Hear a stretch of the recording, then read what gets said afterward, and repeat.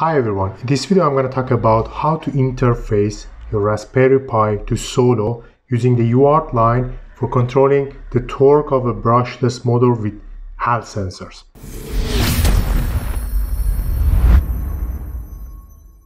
So, as you see in this setup, I have my motor here. I have the power supply outside of this picture, which is set on 36 volt, which is the nominal voltage for this motor, this brushless DC motor. I have connected the power supply here. I have connected the Raspberry Pi to Solo through the UART lines of RX, TX and the ground. And here is the connection of the Hall sensors from the brushless DC motor to my Solo. So as you see, the setup is pretty simple. The only thing you need to have between Solo and the Raspberry Pi is these connection, which is the UART line connections, and the rest will be managed by Solo. So now in this tutorial, I'm going to show you how to run the Python code within Raspberry Pi to send the commands and read feedbacks from Solo. And you're going to see how the torque is controlled on the shaft of the motor. So let's dive into the details and see how this thing actually is done.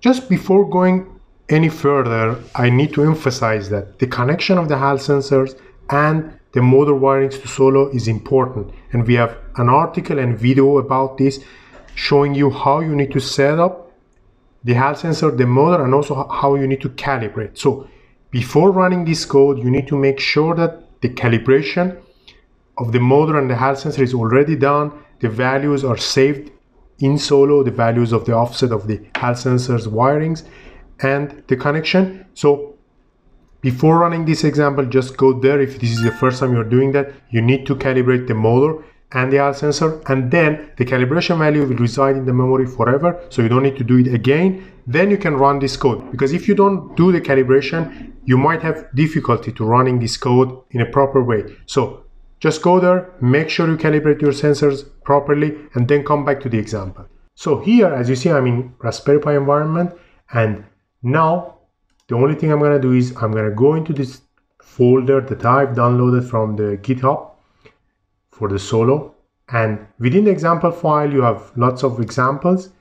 You need to select one of these examples and you need to put it in the same directory as the source file. So in my case, I'm doing torque control of brushless motor with Hall sensors and using some little plotting. So this is my example, and if I open it, I will see a window like this. So this is actually the code written in Python that I can use to communicate with my Solo. So the initial part of the code is just dedicated to the address of the Solo. What is the address of the Solo in the network? The address for now is 0. Selection of the baud rate, selection of the motor specifications like the frequency, number of poles, and the rest of the things like current limit. And then you're going to have two actually sections. You're going to have the loop, which is the forever loop that runs the code continuously inside. And you have the setup loop, let's say, or setup part that only contains the code that should be run only one time in the beginning of the initialization of the code. So in the setup section, you see that we instantiate an object of Solo, and then we set the baud rates and so on. We try to establish the communication with Solo by trying to read a value. Here is the bus voltage from Solo. And then once the communication is established, we proceed to set the parameters that we set already in the initialization part above in the code, like the PWM frequency, current limit. And then the next thing is this. Since we are sending all the commands through the UART line, we want Solo to operate in digital mode. We are not operating in analog mode, so we ask Solo to go to digital mode. We select the motor type, and after selection of the motor type, you can identify the motor. So once you run the identification, you're going to see a little vibration on the shaft of the motor. So the electrical parameter of the motor will be identified. And once the identification is done, we set Solo into operation in Hall sensor, into the torque mode. We set the number of poles. So finally, we're going to take a look at the IQ, which is the current that is actually acting in torque generation. And we're going to see what is the initial offset of that current. And then we're going to proceed to the loop. But before that, you need to make sure that you put Solo into closed loop by pressing pin number 5 down. This is the only setting that you need to apply on the piano switch. Because the piano switch here in this example will not have any other effect because we are in digital mode. The use of the other pins of the piano switch is good when you are in analog mode. But since we are in digital mode, the piano switch, these potentiometers, and also this input doesn't have any effect. So every command is coming directly from the UART line here.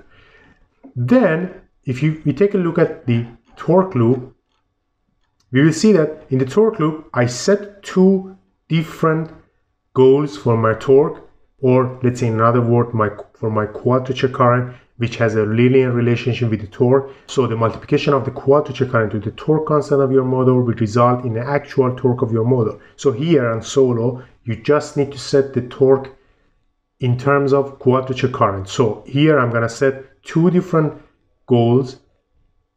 The first one is 2.258 and the second one is 3.512. And in between, I'm gonna stop the motor. So let's first of all take a look at what's happening, what's gonna happen when I run this code, and then I come back and give more details about this. So as you know, to run the torque controller, you need to make sure that actually there is a load on the shaft of the motor, because if you run the torque controller without any load on the shaft of the motor will accelerate to the maximum speed, and this is due to the reason that there is no load on the shaft. So the motor with a little torque can accelerate to its maximum speed. To avoid that, we need to lock the shaft to simulate the behavior. So once the shaft is locked, the motor will apply the maximum torque that is requested, and we can see the torque plots. So to do that, I will lock the shaft manually with this tool, and then I'm gonna see what happens when I run the code. So before everything, I lock the shaft, I turn on Solo, and now I can run the code. So if I run this code, I'm gonna see the following behavior.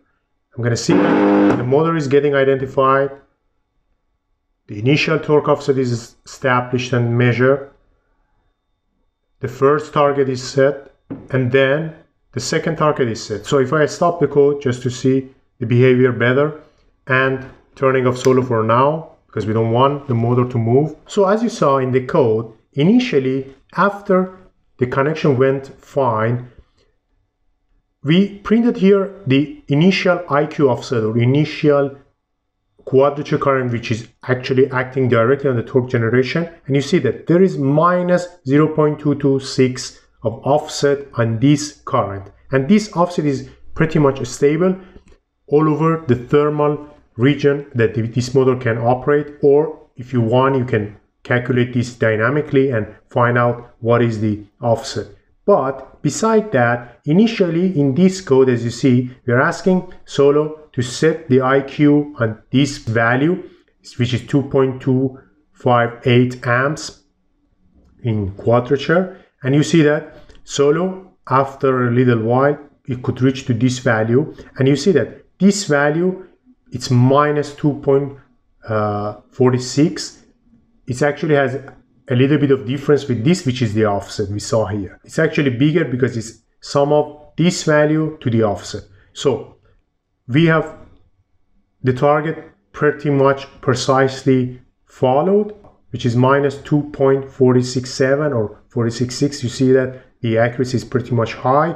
And then in the second part of the code, we stop the motor. So for a short time, the torque goes back to 0 or goes back to the initial offset value, and then again we set the new offset value in a different direction. So this time is a positive direction. We had minus 0.22 amps of offset, and here you see that the torque actually settles down in this value, which is again, if you consider the offset, which is on minus 0.22, so you see that the target is properly followed and reached. So we see that the torque controller works pretty much nicely. Depending on the direction of the motor, you have either positive torque or negative torque, and depending on the offset, you can see that the accuracy is pretty much nicely followed. So this is the code I wrote in Python to show this condition, and you see that here we also have a plotter that